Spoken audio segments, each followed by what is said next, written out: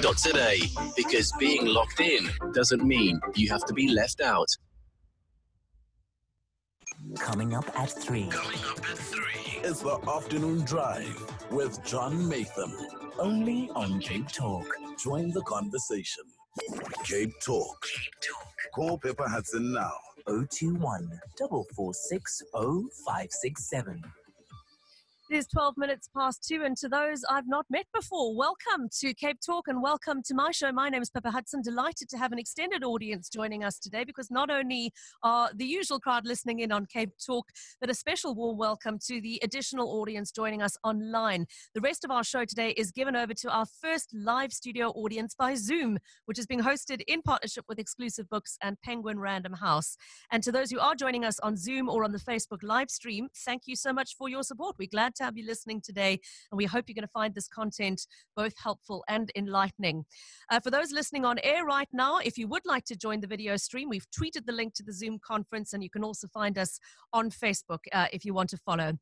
What is it all about? Well, we are talking teens in lockdown, something I'm acutely personally aware of. I've got 2 of them in my own house right now, and they are chomping at the bit to escape and get back to their friends and their surfboards. And I know we are very privileged to be worrying about that when other teens are worrying about where their next meal is coming from and whether they're going to be able to finish their matric syllabus in time. And expressing our compassion for them and helping our more privileged teens recognize their reality. That's one of the things we are going to be talking about today, as well as sharing some ideas on how to use this time in lockdown for positive family bonding. And to help us try and make sense of it all and find some strategies to help our teens deal with their aversion to lockdown, it's a great pleasure to welcome our guest, Megan de Beyer, who is the author of How to Raise a Man, The Modern Mother's Guide to Parenting Her Teenage Son. Those of you who listen to the show will know I spoke to Megan earlier this year about that book. She's got more than 20 years experience as a psychologist, not only here in South Africa, but internationally as well. She has specialized in family relationships and particularly in working with teens. And she's one of the co-founders of the hugely popular Facebook platform, The Village, which so many of us rely on for our sanity and for advice from those who walk the road with us. Megan, it's lovely to have you on the show again in this different format. Thank you for joining us and welcome. I'm very excited to be here, Pippa. Thank you for inviting me in, and what an amazing format you've got together here. It's lots of fun, new stuff for all of us. Let's hope we manage the technology ourselves. A reminder, just for those who are listening in on the radio, as always, you are welcome to send your questions in, your comments. You can WhatsApp us on 072 567 1567. Our SMS line is at your disposal on 31567. You can phone in and chat to us on 021 446 0567. And to those of you who are with us on Zoom, there are well over 100 people joining us. I think probably something like 200. So you will understand, with apologies, why we've had to mute everybody for all obvious reasons, not the least of them the moody teenagers shouting at us in the background. But we would love you to engage as well. There is a Q&A format on Zoom, which you are welcome to use. Type your name and your question into that chat box, and Megan and I will keep an eye on those questions and weave them into our conversation. So let's get to it. Megan, I know you wanted to start with a quote to help us all sort of shift our mindsets a bit, didn't you? Yes. So this quote, Pippa, inspired me many years ago, in fact, about 2002, when I first launched a course called Strong Mothers, Strong Sons. And it inspired me because it resonates with my attitude, which is intentional parenting, and how we can change our mindsets and come into a parenting approach that's really sensible in the mind, but also coming from the heart. So it's a Kjell Gibran quote, and it's called, "Your children are not your children. They are the sons and daughters of life's longing for itself. They come through you, but not from you. And they are with you, yet they belong not to you. You may give them your love, but not your thoughts, for they have their own thoughts. You may house their bodies, but not their souls, for their souls dwell in the house of tomorrow, which you cannot visit, not even in your dreams. You may strive to be like them, but seek not to make them like you. For life goes not backward nor tarries with yesterday. You are the bows from which your children as living arrows are set forth. The archer sees the mark upon the path of the internet, and he bends you with his might, that his arrows may go swift and far. Let your bending be in the archer's hand for gladness. For even if he loves the arrow that flies, he also loves the bow that is stable.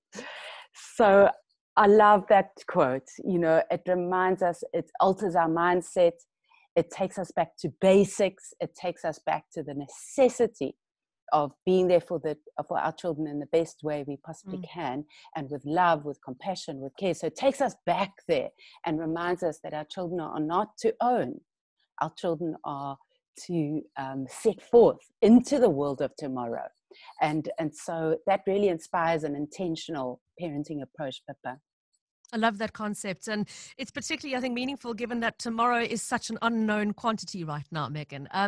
You know, I look at the last couple of weeks, I am profoundly grateful to my two kids. They have been so well behaved through these last few weeks, but I know they are tired. They're tired of reading. They're tired of Netflix. They're tired of cleaning toilets for sure. They're tired of trying to do some kind of schoolwork on their own and being cooped up inside and not being able to spend time with their friends. And, you know, as much as we've been saying to them, hang in there, we've got to remember it's a marathon, not a sprint. They're also anxious because we don't know how long this particular marathon is going to last. And it's very hard to pace yourself for a race if you don't know how many kilometers are lying in front of you. So let's talk a little bit about what we can do to help them face, for starters, this new reality, this very different world that they've just been thrust into through no fault of their own and completely without choice. Yeah. I think I love the analogy you made about the marathon, because there's not one of us that are going to show up at the starting line of the comrades without having trained appropriately. So I think that this is really important word is, how can we kind of train for this race? And have we trained for this race? So of course, first off, we haven't. Okay, we haven't. Why? Because we've been so busy doing, having, getting, performing. You know, we never feel like we have enough. Our attitude has always been, get out there, do more, have more. No, you've got to achieve more. You've got to get more done. You've got to get into that best university. And then of course, for those people who are less fortunate, it's about, flip, I've got to work all day. I can't come home and worry about the kids and how they're feeling, you know. Actually, I'm feeding them and that's enough, you know. So it's kind of like where our attitudes have often been tied up with things that are not the essentials. So we've been called in now to say, hey, guys, let's go back to basics. Let's go back to absolute basics. Do we have enough? Yes, we do have enough. Because, you know, if you're lucky enough to have a roof over your head, a meal on your plate, and you've got someone who cares for you, loves you, believes in you, can hug you, oh my God, you are wealthy. You are really wealthy right now in these circumstances. These are very changed circumstances, and it needs a very radically different approach. And you are right in saying that we are tired. There is no doubt we are tired.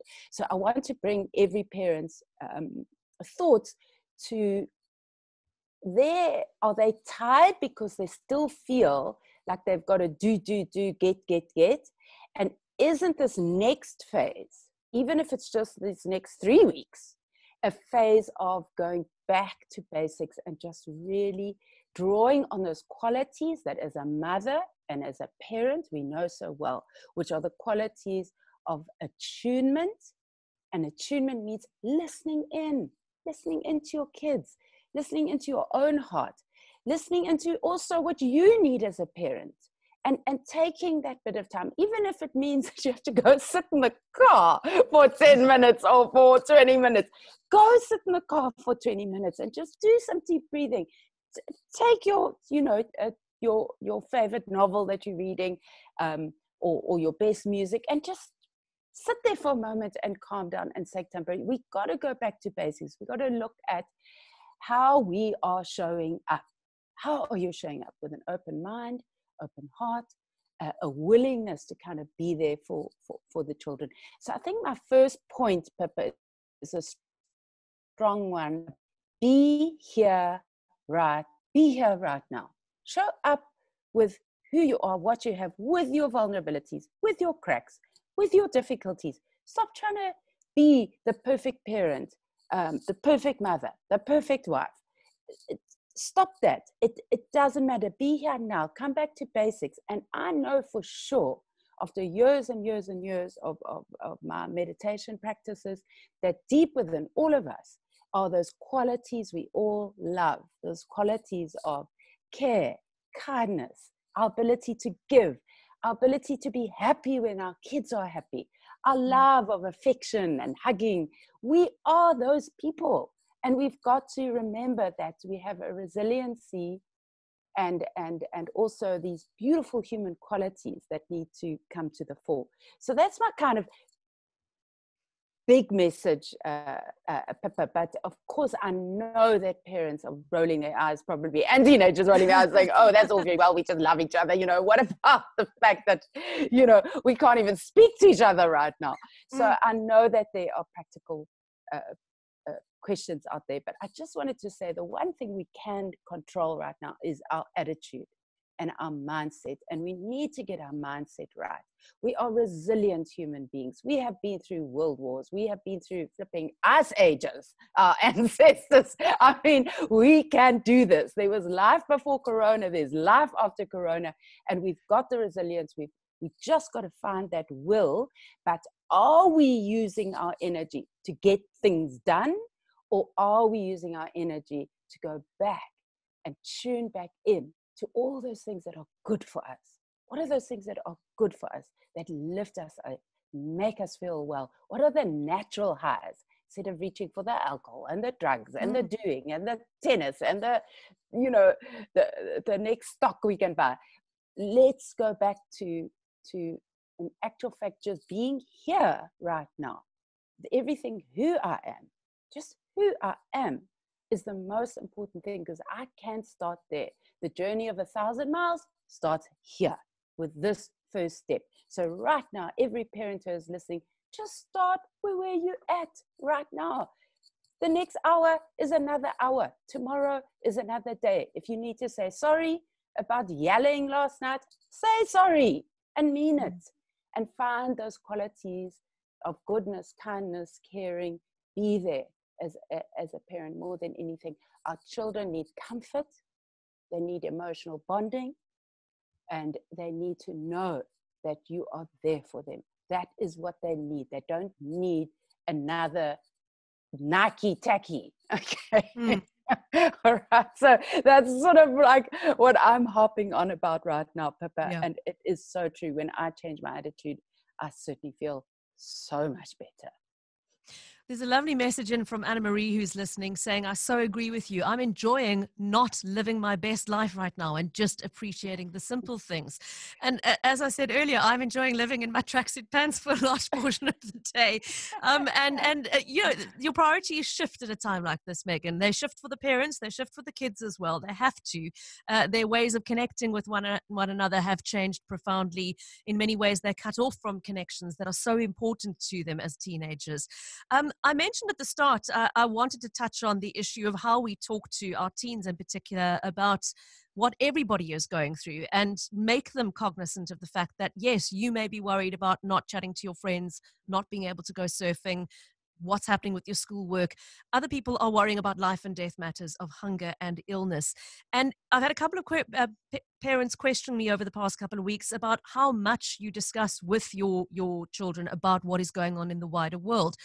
There seems to be a hesitance to scare them, that nobody wants to fearmonger and make children terrified of what's going on. But at the same time, I think there's quite an important learning opportunity here for what you want to role model and teach your children about compassion and acts of kindness and making them acutely aware of privilege if they are in a privileged position. Megan, do you think it is appropriate to have those conversations at this time, or is it too much to load on them? So Pippa, as you know, my approach is conscious parenting. So with this approach, the first thing is forget about what you are about to say to your children and how much you're going to share with them. Go back to how you are feeling, what you are doing. What are you doing as a parent? Are you like obsessively reading every bit of news that's so contradictory that you never know what's the truth and what's not the truth? Are you getting yourself in a complete mangle because you don't know is it this stat or that stat, and what's exponential growth and what's not, are you getting yourself obsessed with trying to work out the facts? And that is, I must let you know, a trauma response. That's a normal response to trauma, that our minds would want to engage and go over and over and over the facts. We become quite hypervigilant in times of trauma, and our mind almost becomes a computer. It keeps saying, what's true? What's not true? What's right? What's going on here? How can I sort this out? How can I sort this out? And so that is a trauma response. And all of us already got a bit of post-traumatic stress disorder as it is. So let's just try and not make it worse by not becoming obsessed with Facebook, Twitter, news. Should we watch Fox? Should we watch CNN? Should we watch, just actually begin to calm down. Choose something like Cape Talk, which I think is amazing. So just choose your news, choose your news and trust those guys. And if you don't agree with them, speak up, speak out, go back in, but stop jumping around.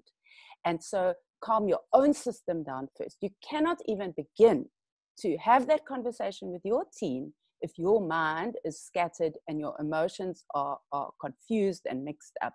Calm yourself down, calm your fight-flight response down. So those of you who are listening who don't know what the fight-flight response is, the moment there are traumatic incidences, the moment we hypervigilant, the moment we're feeling anxious, stressed out, we get this automatic body response, which is we want to go out there and we want to fight, or we want to get out of there and just jump under our duvet, or we freeze and we actually then go quite cold. Actually, we don't know what to do and we feel quite hopeless and useless.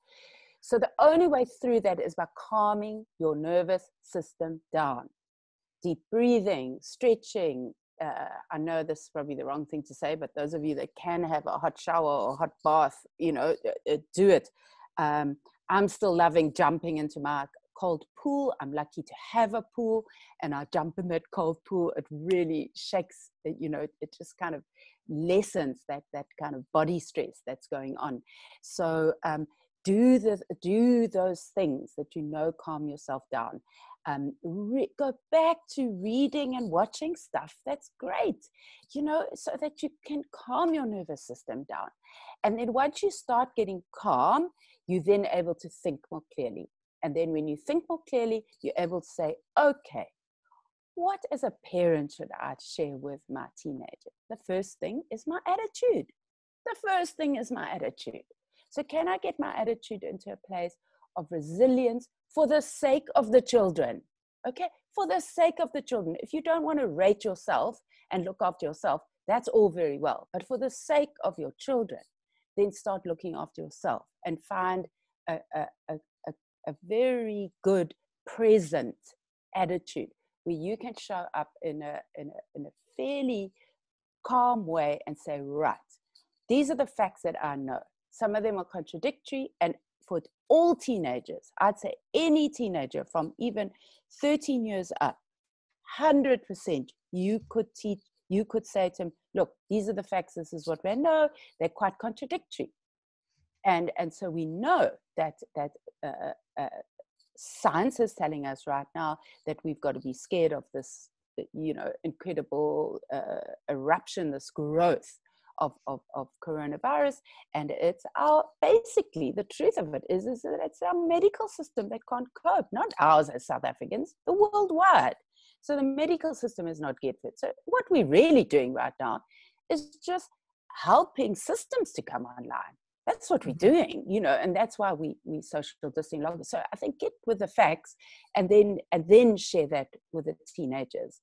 And yes, there's no doubt that there's room to say, for goodness sake, I wouldn't start sweating about whether the fact that, your fringe is long and you've got your haircuts so bad, so I mean, yes, of course you can do that as parents, is just pull them up and say, look, right now we got bigger and greater things to worry about than whether your haircut's working or not. So yes, there's room for that sort of stuff, but there's also room for listening for those little gripes and moans and groans, and just really listening.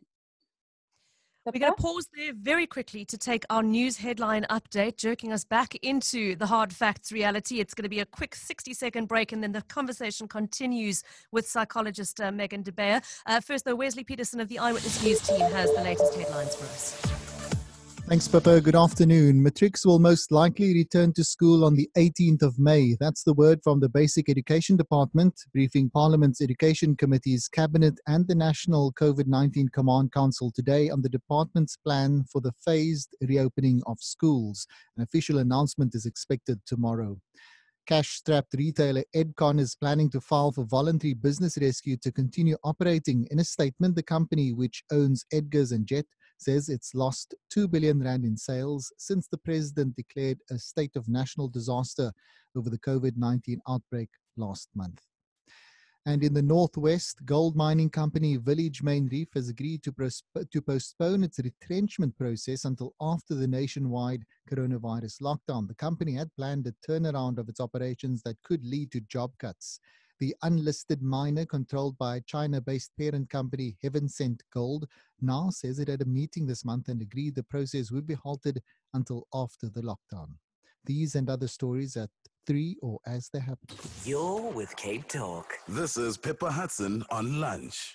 Thank you so much to Wesley Peterson, and thank you so much to Megan de Beyer, psychologist and author of How to Raise a Man, The Modern Mother's Guide to Parenting Her Teenage Son. She's my guest for the remainder of this hour. We are talking on a Zoom conference as well as live on air in an event that is hosted in partnership with Exclusive Books, and a huge thank you to them for making this possible. Megan's book is available from the Exclusive Books website, and we're all waiting with bated breath to find out when they're going to be able to reopen the bookstores. So the minute they do reopen, you'll be able to charge in and buy a copy, and at the end of the interview I'll remind you of those details again. For now, Megan, I'm smiling slightly at the SMS just in from Fiona, who says, I know it is hard on everyone, but gosh, the moods are hard to deal with. Mine is kind and helpful one day, and then the next day just being asked to make his bed brings on an eye roll and a bad temper. I know moodiness is normal and it's wrapped up in hormones, but it does seem worse than usual. Fiona, you're not alone. I hear a chorus of you're not alone. Everybody listening to this conference, right, Megan? Yes, we are all in it together. Okay, never mind about our teenage moods. We've got the moods too. Okay, so just to say, I just want to remind parents with teenagers, and this is boys and girls. I know my book's particularly for boys, but I do deal with girls as well. Yeah. And remember that the teenage impulse is an impulse for independence. It's an impulse to connect with friends. It's an impulse to separate from the family. Why?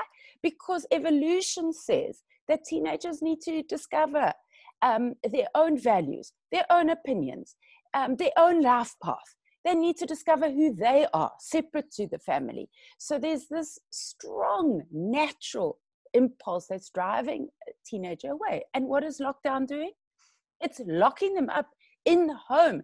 So it's bad for us, but I'm telling you, it's doubly bad for teenagers because they've got to hold back on this natural DNA impulse that's wanting to shoot them out there into the world, because they are our future.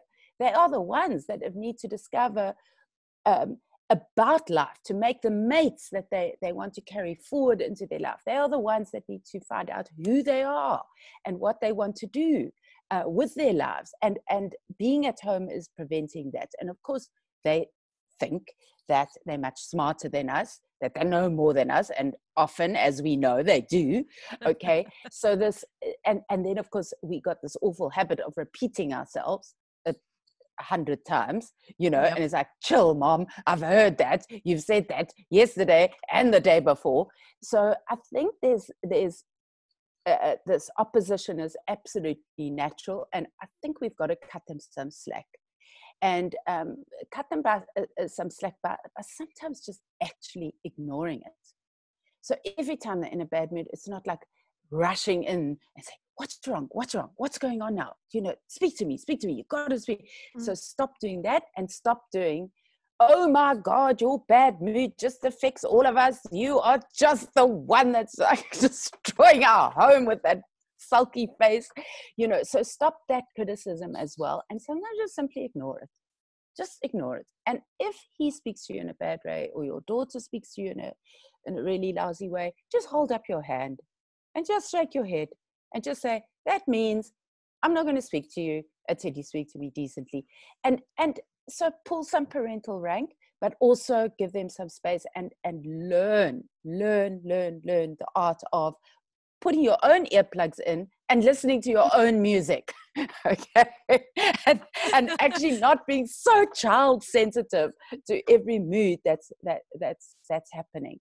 So, and if you do need to say, go to your room and calm down, or go and have a nice shower and I'll make you a cup of tea, show a little kindness, but don't react to every bad mood that's come in. I did get a question come up, Pippa, from someone who was saying, I feel so bad in a more privileged environment that we as a family can't help the less fortunate. We don't know what to do. It's unsafe to go out, blah, blah, blah. And we can't go out. So I think my big thing there is let kindness start in the home. Because sometimes it's the most difficult thing for us to be kind to those closest to us. So we might want to rush out there and save the world, but are we being kind in our own home? And we all know friends that we know would like a phone call from us. So take that little bit of extra time, make that phone call to a friend, or message to a friend, or join one of those Zoom chats, and show up kindness first, because kindness ripples out. It is an energetic field. And if we can start with ourselves, with our families, with our loved ones, with our friends, I promise you it will make all the difference. I know that we can't help like we would like to help. And that shows, what a kind and resilient nation we are, that we are reaching out and we do want to help. And there are other ways of doing that. I mean, there have been extraordinary examples in the last couple of weeks, and the stories continue to stream in, and we love sharing them, of how people are helping where they can and how they can. But that's such an important reminder, I think, Megan, that there are ways to help that don't have to involve donating money. We know some people are in the position where they simply cannot do that because of their own circumstances right now. It doesn't mean that you are not able to offer support and comfort to somebody else who is in need of that at this time. Can we talk a little bit about exercise, Megan? Because, I mean, it's grating on the adults as much as the kids that we are not able to go out and exercise freely. And we still are waiting on clarity on what is going to happen in level 4. It looks like some form of exercise is going to be allowed, but we don't know what. And it's going to be restricted for some time. I'm acutely mindful of, for teenagers in particular, exercise is so important. It's so important in just their bodily systems and their ability to blow off some of the steam that they're carrying around. And not being able to do that is tough on them as much as it is on us. Do you support the idea of encouraging them to try and find something that they can do at home, even if it is 100%. Skipping on the spot? But let's go back to the basic surefire wellness things. Eating right. So take your hand out the cookie jar. Stop that sugar. Don't, honestly, just let's get back to healthy eating. I know food's the big thing right now because it's so food, sleeping, napping, essential. Music that calms you down, and then of course exercise. Exercise needs to be a daily thing. We have these bodies that need to move, and we've got teenagers. 100% is the surefire way to get rid of stresses that are building up in the system. And of course they're hanging over their screens like I am doing right now with their schoolwork, and this builds up so much tension around here and into the jaw, and it affects our sleep as well. So exercise is the best way through that. Those of you who have gym contracts, you'll find your gyms will have online exercise programs. I would highly recommend families doing exercise together. You can do CrossFit exercises together. A family friend of mine set up an obstacle course in their lounge, and they all had to like jump over these, you know, Full the mark stool, parenting, and they okay. had to do step up and step down, you know, onto another stool, and they set up a kind of obstacle course in their own house. So do exercise together. And I know that teenagers will roll their eyes. They don't want to do stuff with their parents. And you just say, we're doing it. You wanted that six pack. You wanted to increase your biceps. Boys love that. For girls too, right? You want to kind of eat more, then we got to exercise more, and we can get into it. I love dance classes too. There are lots of dance classes out there at the moment. I believe, I don't know what's a pay thing, but I believe the Nike exercise things are incredible. I'm told. I'm also told that there's endless yoga classes that are for free as well, that can be found on YouTube, as well as other sites. I think that those, if you haven't got time for lengthy exercises, there's those quick, short, fast, high cardio exercises, because of course cardio is going to be very important, because that's what's lacking right now. We're not doing those steps. We're just not doing those steps that we need to fit in today. And then do not forget the stretching. And I'm loving body brushing at the moment. I know it sounds weird, but it's very relaxing, especially for kids with attention deficit, kids who have got high arousal systems. Get them before their bath or before their shower. They just take a soft bristle brush and they literally just brush their body. Get back into family massage. So, you know, really say to your son, I'd love to give you a facial. I'd like to give you a hand rub. I'd like to give you a foot rub. I'd like to give you a shoulder massage. And once more, those teenagers will back off, but just say, come on, just sit down, let me do it. Teenagers need help, need touch right now. And our kids, all our kids, every age, need emotional bonding. And emotional bonding only comes through physical touch or spending time together. You're not doing emotional bonding when you're just sitting there doing his homework. You're not doing emotional bonding when you're all just sitting watching a TV program or gaming. Emotional bonding are those times of kind of doing nothing. And if you're locked indoors, pull a cushion to the window and open that window and say, right, we're going to do deep breathing at the window, and we're going to watch the clouds drift out or look at the blue sky. There are beautiful things you can do. Watching the stars at night. The stars are clear at the moment. You know, so go together as a family, watch, change the routine, bring the magic into the mundane as well. And exercise would be a big part of that. And you can add singing and with your dancing, and I know our teenagers hate that too. So it's a case of like pushing through. It's a case of pushing through and just saying, well, right now, I don't care if you hate that I'm singing Somewhere Over the Rainbow. It's like, I love it. Okay. My 80s playlist, my computer. We got to get a bit sassy. And in fact, playlists are the best thing right now for exercise. So if you pull out your old 70s, 80s playlists, and play some of those tunes and show some of the dance moves that you used to do. And I know my son keeps saying to me, I don't want that memory fixed on my mind. You know, he keeps saying to me, I don't, and I'm just saying, well, it's bad, like I'm doing it.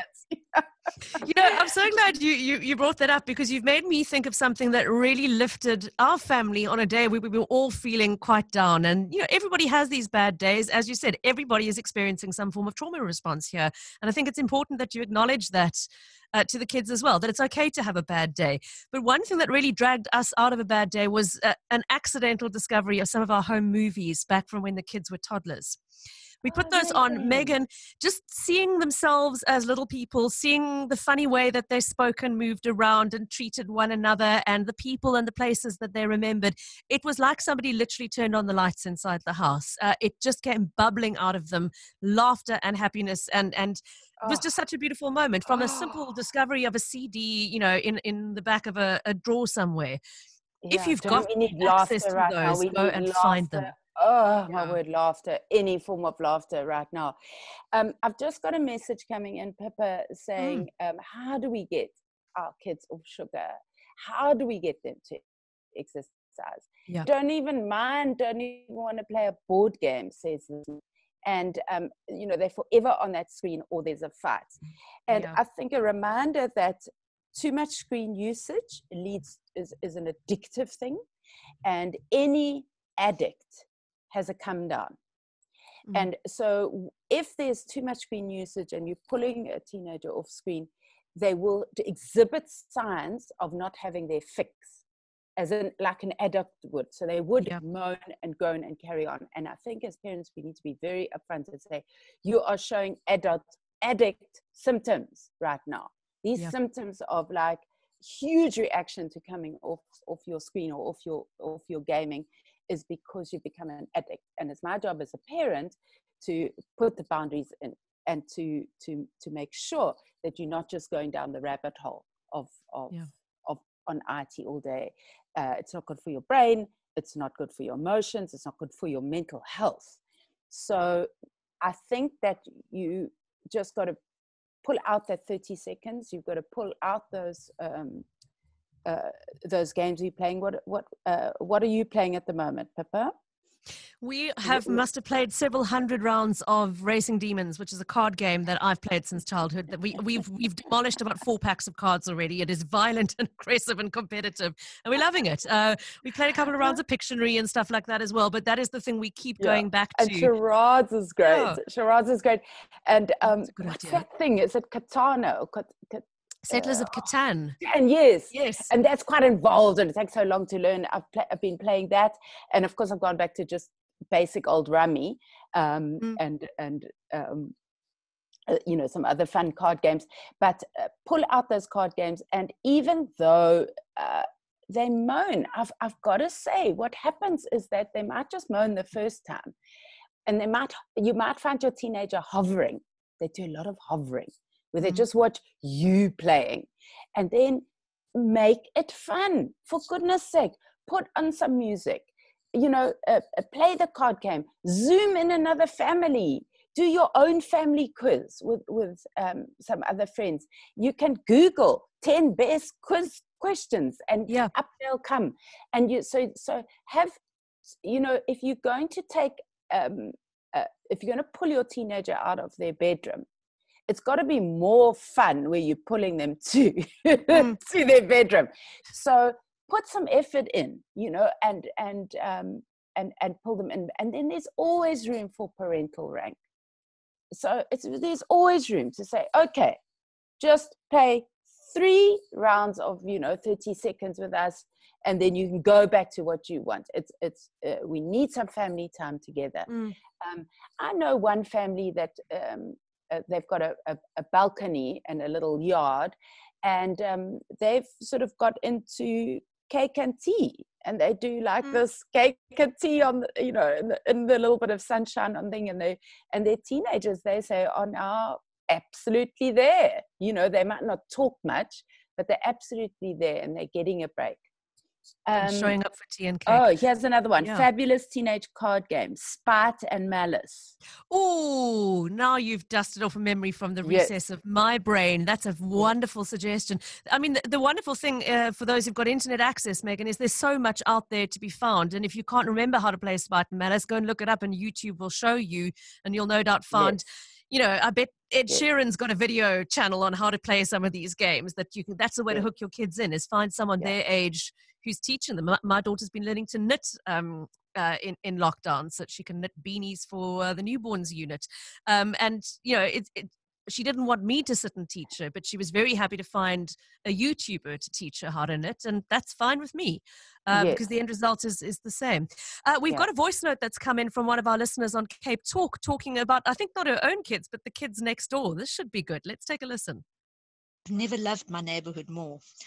My neighborhood shrieks. The children next door enjoying themselves, running around, chased by what sounds like a horrific evil witch, probably the mom, and dad singing in a deep voice. And peering over the fence and watching little kids getting face painted, and mom and dad with their face paintings, obviously done by the children. It's been an amazing time, and I can't believe that we will ever go back to being normal again. Oh, what a lovely story. I love it. The shrieks of the neighborhood. A little It is bit of amazing how much, madness, yes. yeah, it's amazing how much we we're notice as coming, well. yes, and the little things. We're noticing the little things now. I certainly am noticing when the butterflies are coming to my pot plants, and you know, how the clouds are drifting across the sky, the birds that are singing it in the morning. I'm loving that, and the different sunrises and sunsets, lights in the sky. We have one of those more serious questions, Pippa, which is my teenagers being mean to the younger siblings. I don't know whether it's a female or a male. So I think the thing for all of this is always attention. And how do we, in this lockdown situation, give attention to each of the children in our homes? Mm-hmm. And we've got to be creative here. And as parents, divide our time up where our teenager is getting our time away from the little ones. Because all older teenagers find their younger brothers and sisters irritating. And on top of it, a teenager is trying to assert themselves. So they're trying to discover this assertive muscle. So they use it on either their younger siblings, the dog, or their mother. So they like really want to sort of build that muscle of being more powerful. So recognize it's not coming from a mean place and a horrible, ugly place. It's coming from frustration. It's coming from this impulse to discover a bit of personal power. So I would say to this mother, attention. Spend some time with their teenager, focus on what he or she likes. Spend some time going into their bedroom or having them come into your bedroom and say, let's just like sit a while and let's have a moment together, or find something to do together that you know that you would enjoy. And say to the younger ones, this is my time now with John or Lucy. It's not your time, and I'll come to you and give you your time. So remember to try and split your attention, because that's going to be very difficult all locked up in a house together. Any ideas there, Pippa, about how to be creative around that? Well, I just think it's also, I mean, I've got to say mine have been so far so good, really good about helping to keep each other busy, and have been, from what I've seen, relatively happy to be together. But it's about recognizing that this is tough on everyone as well. And as you said earlier, cutting a little bit of slack, recognizing where it comes from, not to say that you must tolerate hurting each other or being deliberately malicious in what you're saying or disrespectful behavior. But I think it comes back to what you talk about a lot in your book, Megan, about conscious parenting and being mindful of where the response comes from. And that goes for us as parents as much as it does for recognizing it in our children. Recognizing that sometimes we respond with a not so nice comment, or with a judgmental comment, or a little bit more short than we should be, or, as you say, raising our voice, and that it's okay to have those days, and it's okay to recognize that, and it's okay to apologize to your kids and say, actually, that was out of line. I shouldn't have said that, or I shouldn't have shouted at you like that. And if we expect them to be that way with their siblings, then I think it's fair to expect that we should be that way with them as well. Yes.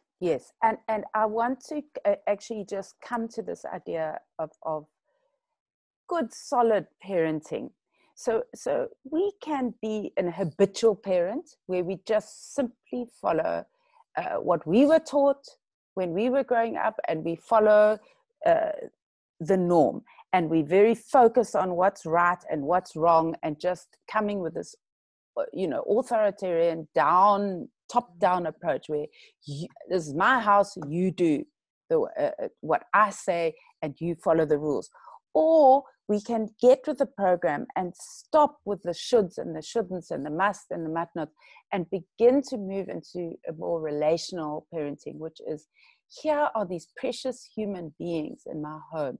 Let me open it all to get to know them, to get to know what they like, what their opinion is, what they would like to do, how they like to do. Let me listen more. Let me try and attune more. Let me empathize more. So let me pick up on how they're feeling. Let me give my kids room for what it is that's going on with them, and get out of my own head about what I think is right and wrong. We need to also turn to our own internal world. But when we turn to our own subjective internal world, we need to do that with some care and kindness as well. We are who we are as a result of our own upbringing and all the trials and tribulations and the good things that we've been through as adults. So we need to approach ourselves with more care and recognize that all of life, even this now, amongst this with the coronavirus, is dynamic. It's about growth, it's about development, it's about change. There's always going to be change.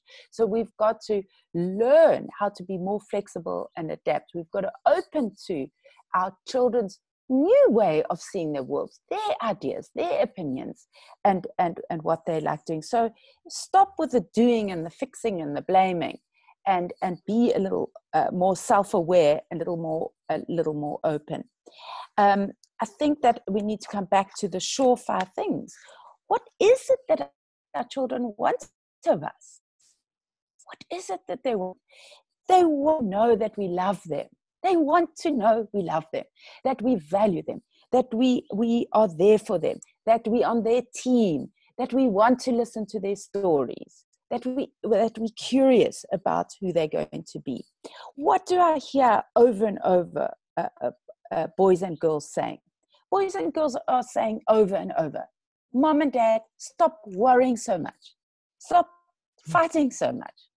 Stop going on and blaming each other for what's going on.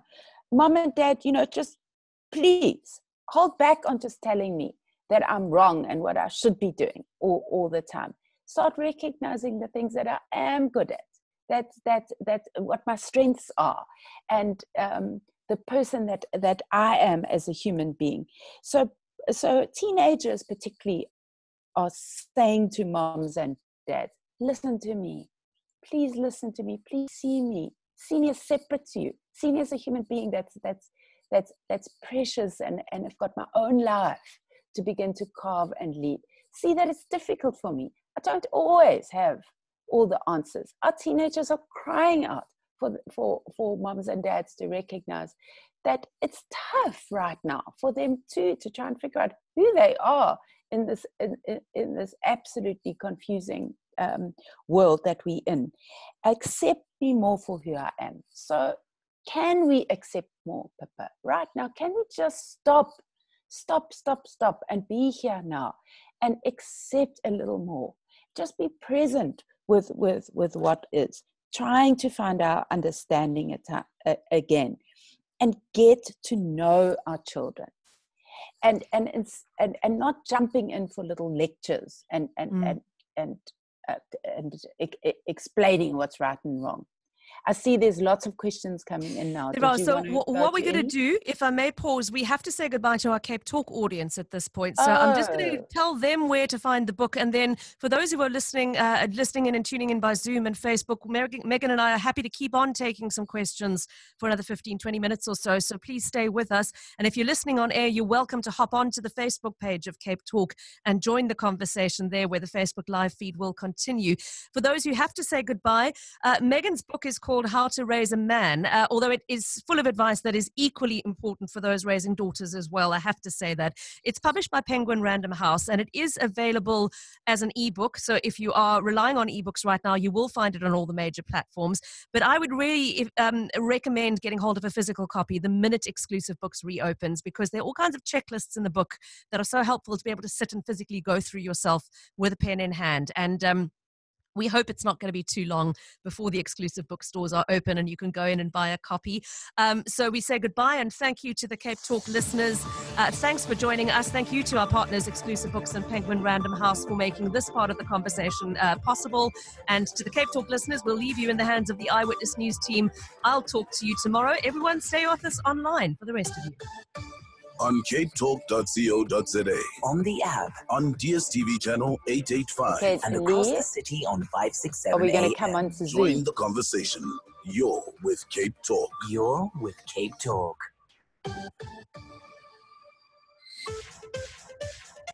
This is Eyewitness News. Matrics back in class by the 18th of May and a dozen staff infected at Grooteskier lab. Ellie, we're just trying to work out the sound. Okay, I think I'm with you on Zoom. Can you hear me okay, Lee? Good afternoon, I'm Wesley Peterson. As government plans to rescue the 2020 academic year, it's reiterated learners' lives will not be put at risk. Parliament's education committees have today briefed the Basic Education Department's been briefed on the Basic Education Department's plan for the phased reopening of schools.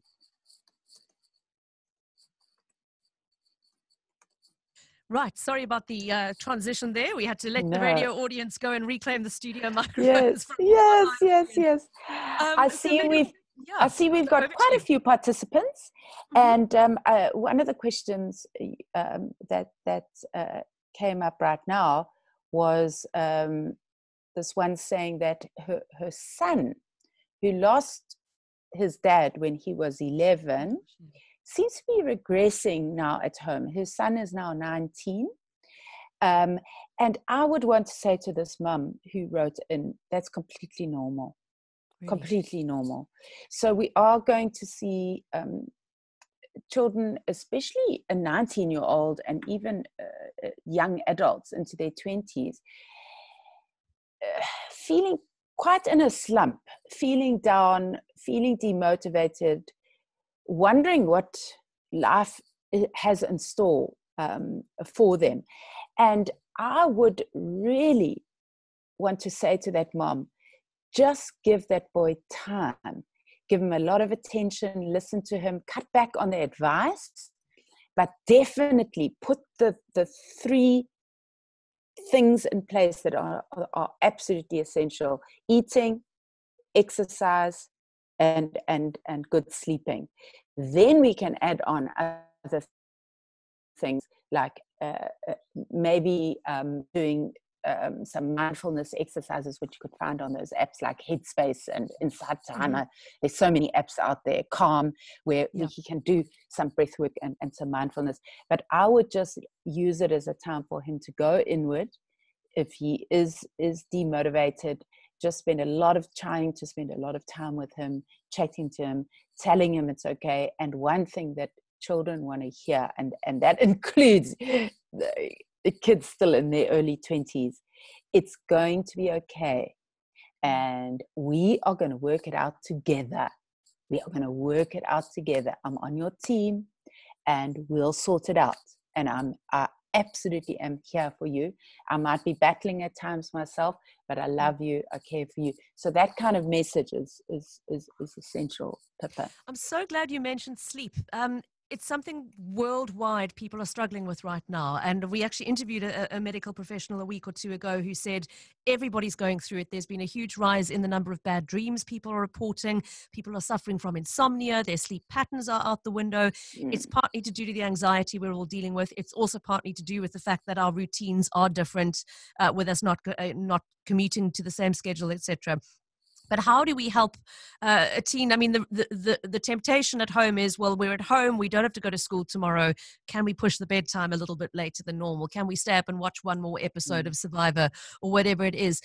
What do you think about sleep routines at a time like this? I mean, Megan, any advice on what to do to help someone who's battling? I mean, I'm struggling. It's really, really tough. Yeah. I know that you still got to turn up for work, so do I. So our sleep is very important. Obviously, those who do have the luxury of, squeezing in a nap, 100%. Don't worry so much about your sleep and just squeeze in a nap. But those of us that do have to pitch up for work, I think we've got to recognize that it's not only our mental state that's causing our bad sleep. The entire system is trying to adapt to this new routine. We are stuck in very hard surfaces. We are born for the natural world. Believe it or not, we actually thrive best when we're out there in nature, and especially as Cape Townians, we know how much better we feel when we've sat on the beach or walked on the mountain or gone to Kirstenbosch Gardens, or, so we know that every now and then we need to get bare feet on the ground. So a good tip here is, if you do have even a small patch of lawn, take your shoes off, make sure you're barefoot. If you can't do that, be barefoot in your home. Feel the different textures between carpet and floor. Our bodies need that little bit of wildness. And then another tip for kids who are not sleeping is pull out all those furry blankets. I know this is going to sound weird, but these bodies we live in need comfort right now. So we should be hugging our kids more, especially the younger ones, and the teenagers once more. We literally just say, come here, I want to give you a hug. Okay, and you've got to get sassy with that, and you just do it. And if that's not going to happen, then at least try and do those massages on the shoulders, or give him or her a nice scalp massage. They tend to love that. But our bodies need comfort, so take out those furry blankets, sleep on them. Literally sleep on them, or let your son or daughter wrap themselves up in it. Any warm things, if the night is one where you can put a warm thing in the bed, so either a hot water bottle or one of those warmers that you can do in the microwave. We also, Pippa, to you, I would say 100% try that body brushing, because if your sleep isn't going well, don't jump to how can I fix it. Rather jump to how can I give myself more comfort. My body needs a bit more comfort. It's out of sorts. Yeah. It doesn't know what's going on. There's too many hard surfaces. There's too much sterilization. I mean, there's too much social distancing. So we need to give our body much more comfort. My advice to you, Pippa, is to say, if you do wake up at night, have a good attitude. So don't do that, oh my word, I'm up again at 3, what am I going to do? What am I going to do? Don't do that. Get up. Go and make your favorite chai tea, or sneak in a bit of hot chocolate. I mean, we can sort out the pounds later. Try not reach for the sugar, because I know that we're all overdoing the sugar right now. But have that lovely warm cup of tea. Don't look at the news. Don't look at your Facebook or your Instagram or messages. Don't do that. Leave that phone off. Take a moment in that beautiful silent home, do some deep breathing, have a warm cup. What I'm finding helps a lot is progressive relaxation exercises, and we can do that for our kids as well. So you literally say to our kids, lie down, I'm going to talk you through relaxing different parts of your body. Once I've taught you this, you can do it yourself, or we can find a recording. There's lots of recordings out there of progressive relaxation. So relax breathe into the legs, relax the legs, breathe into the tummy, deep breath in tummy, relax the tummy, breathe into the chest, relax the arms, so you go through every part of the body. And for younger kids, I like adding on the magic mist. The magic mist even worked for my boys, and that is in the room right now. There's magic mist. It's just appeared. It's just arrived. And you're going to breathe this in. So close your eyes and you're going to breathe in this magic mist. And this magic mist comes from, if you want, the fairy kingdom. And it's coming in and it's tickling your whole body on the inside. And just breathe it into all parts of your body. As you breathe out, you're going to breathe out all that tension. All the worries are just going to go away. The magic mist has come. How lucky are we that it's arrived today? So use those fun fairy tale type stories. Use the imagination. Remind ourselves and remind our kids of happy times. So I love the idea of the photograph album, and I see a lot of people are posting up pictures of themselves on the beach and pictures of themselves on their last holiday. So we're longing for those happy scenes. So remind our kids of the happy scenes, but don't stop there. Say, all right, you can't sleep right now. Imagine the last time you were with your best friend and what you were doing, and you were rolling down the bank. Now, start imagining that until you feel the feeling. Remember that our unconscious mind can translate imagination into reality. And it does that. And that's why we can wake up from a dream with our heart rate going mad. So use the imagination, remember that happy scene, and then say to our children, right now, feel the feelings from that happy scene, and let those feelings flood your body. Right, let them flood your whole body till it fills your whole body. How do you feel right now? Now just keep letting those beautiful, happy feelings flood your body. What does that do? From a scientific point of view, the serotonin goes up, the oxytocin spreads through the body, and it calms the nervous system down. So we need to use the imagination. And I love the thing of going back to story time. So find a book that you know your teenager is going to love. Let it be a detective novel that's not too violent, okay? And say, right, after supper, we're going to have story time. You're going back to story time. And someone in the family who reads well, or you pass the book around and everyone reads a chapter. Sometimes you don't do it for an hour. They'd hate that. But, do it for half an hour. And that's together time. That's family bonding. Family bonding, emotional bonding is less about doing something and more about actually doing nothing and enjoying that bit of doing nothing and hanging out together. Pippa, any other questions? There's some interesting questions coming in, and there's quite a similar theme through several of them, Megan. They're from the parents who are working, and we've spoken a lot about those who are at home and have the luxury of time, even if they didn't want it.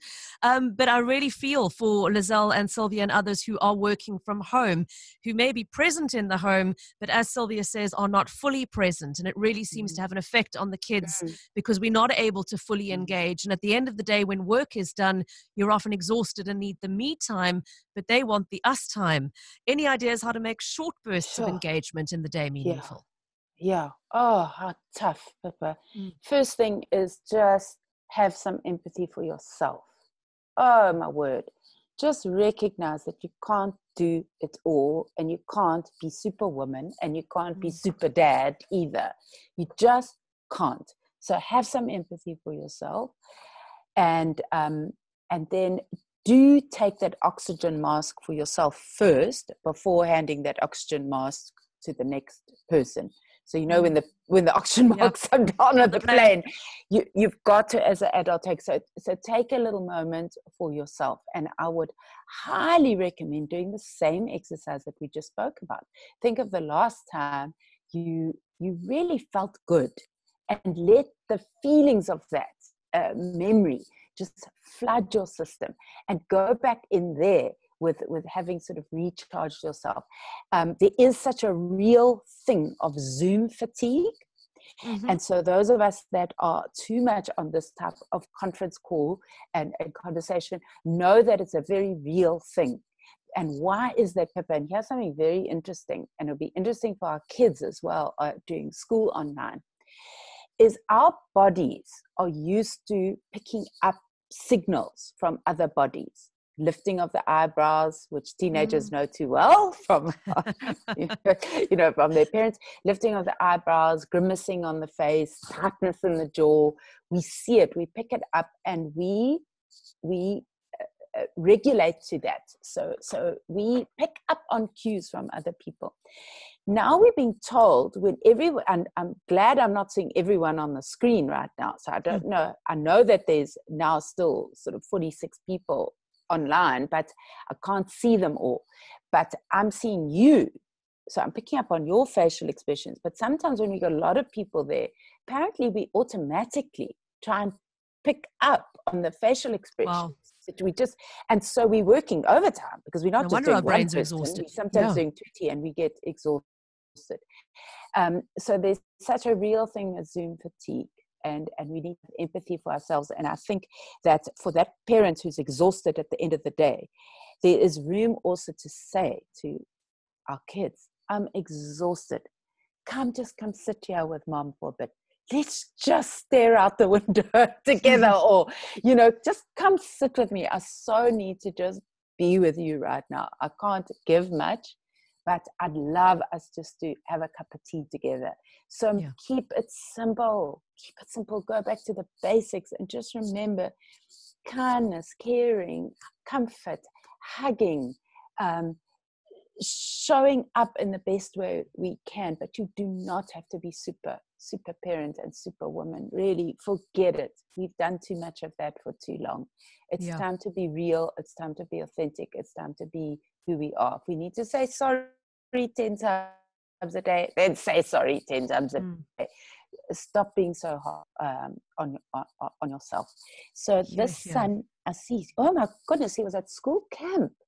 Oh, and he came back into the world of social distancing. He was looking forward to socializing with his family and his friends because he'd been away for so long. And in fact, the last day he was at school was the 28th of February, and he now has to deal with online schooling, catching up with the weeks he missed on camp. He's not motivated. His sleeping patterns are affected, but he is eating. Aren't they all? Like we all are. Okay. All right. But impatient. I'm trying not to be hard on him. Okay. So I think the same thing there is to bring it into normality. I do like the idea of having a routine. I think our kids do need a routine. I think we can have that family meeting, sit down, make up a roster, sort out the chores, say we are team, we team Hudson. This is our logo. This is how we, how we work together. I know it's cheesy, but if you want to make a kind of vision board for the next few weeks, you can do that.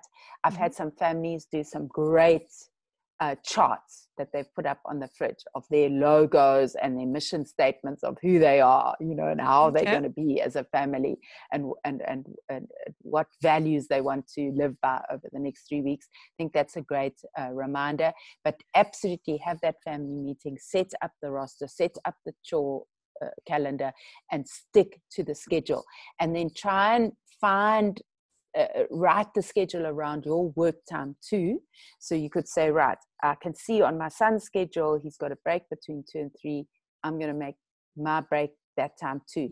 Doesn't necessarily mean we have to do something, but I'm available during that time, and you can say, this is time when I'm available. I'm available for a chat, for a foot massage. You can massage my foot for a change. And and you actually kind of come in. But I think we've got to come back to being real. Stop trying to be perfect. And especially for this kid, I think there's going to come a time where you say to him, okay, I'm sorry for you that you didn't get your socializing and you didn't get your family time. At some point, you've got to reach that level where you say, okay, but enough's enough. Like, we've got to get with the program. Stop moping around. Yes, I see that you've lost a lot and you've missed out on a lot. But let's focus on what we can be grateful for. Let's focus on what we can do as a family together. Let's focus on the good things. And if we have to, Pippa, then we start a family gratitude exercise all over again. We used to do that when our kids were 3. Yeah. We start it again, and we go around the table and say, what are we grateful for? I've got a couple of young adults in my home right now, and I just say, we're doing a check-in, and I want to know how you are mentally, emotionally, physically, and I pull a bit of psychologist rank, and I say, how's everyone? And I literally go around the table, and everyone at the end of it is actually quite relieved of it. I mean, even the young adults are rolling their eyes, saying, oh, here we go again. But it kind of just gets stuff off their chest, and I get to sort of check in with where everyone's at. So I think sometimes we do need to be, I'm using that word sassy a lot, but I think we have to find that part of ourselves that can actually coach our children back into wellness and back into like just being authentic. It's tough. Yes, it is tough. It's tough for all of us. And we can stand up and have a good attitude, or not. So let's find it within ourselves to go back to the qualities that we know make us better people. Megan, I think we've got through all of the listener questions. So a couple of closing sort of comments. I'm going to go right back to where we started. One of the most difficult things about this incredibly difficult situation is the uncertainty. We don't know. We know that nominally level 4 lockdown commences on Friday, but we don't know how long it's going to last, and we don't know how long until we're able to go and visit friends again, until the beaches are open and kids can go for a surf again, etc. Given all that unpredictability, any thoughts on helping parents coach their kids through that lack of certainty? Because I think that's the one thing a lot of them are struggling with, that it's one thing to ask us to manage this when it would end on the 16th of April, and then it wasn't the 16th of April anymore, it was the 30th of April, and what if it's going to move again? How do we help them adjust to that unpredictability? Yeah. So, Pippa, this, of course, is my opinion. I know I might be sitting here as an expert, but of course you need to know that I'm not an expert on these very unusual circumstances that have happened. So of course this is my opinion. And my opinion is that we actually don't want to adapt too much. So we don't want to now be perfect coronavirus families, that are like totally coping with lockdown in like this beautiful way. So let's not be a perfectionist about wanting our kids to be perfect, us to be perfect, everything to be just right. Of course, if we got to have moans and groans. We got to say, I'm in a bad mood, I need time alone. I'm going to bed early. I don't feel like sitting at supper tonight. I'm actually taking my supper and I'm going to sit in front of the TV. And giving us all that kind of space to be able to be more natural with our reactions and our responses. I've said it over and over, and it's the only thing that's helping me, is we got to get our wellness right. You have to if you've made a stash of alcohol and you're drinking alcohol every night, believe me, that is affecting your mood and it's affecting your capacity to cope. Stop it. Just stop it. If you're reaching for sugar all the time, try and at least cut back on that, and or up the amount of water and fruit and healthy veg that you are eating and drinking. I do my meditating every single day, and if I'm not in the mood for meditating, then I listen to a guided meditation. I just then do some breath work. So I just do some really nice surefire breaths, remembering you want a nice long out breath, because the out breath calms the body down. We need to do that. I think coming back to basics, getting our wellness in place is my very, very best advice. And I don't think we want to be fully adapted to being able to handle lockdown. I think we've got to remind ourselves that it's actually a good thing if we are feeling a little unsettled, that this isn't normal. So up your exercise and try to cope. Up your chatting to friends. It's really good to check in with others. Up your family time together around stuff that you like doing, but don't expect to be 100% happy. If you are, then maybe you are a very, very, very good introvert, because I think the introverts are doing better right now than the rest of us. Yeah. So, Pippa, I hope that helps. And I don't know if you want to add to that. Oh, here's a quote. Well, I think we should finish with this. The best thing about the future is that it only comes one day at a time. I love that. Thank you, Ellen. Thanks, Ellen, quoting Abraham Lincoln. Love it. Yes, isn't that amazing? So thank you so much, Pippa. This was a great conversation, and I thoroughly enjoyed it. And me too. Me too.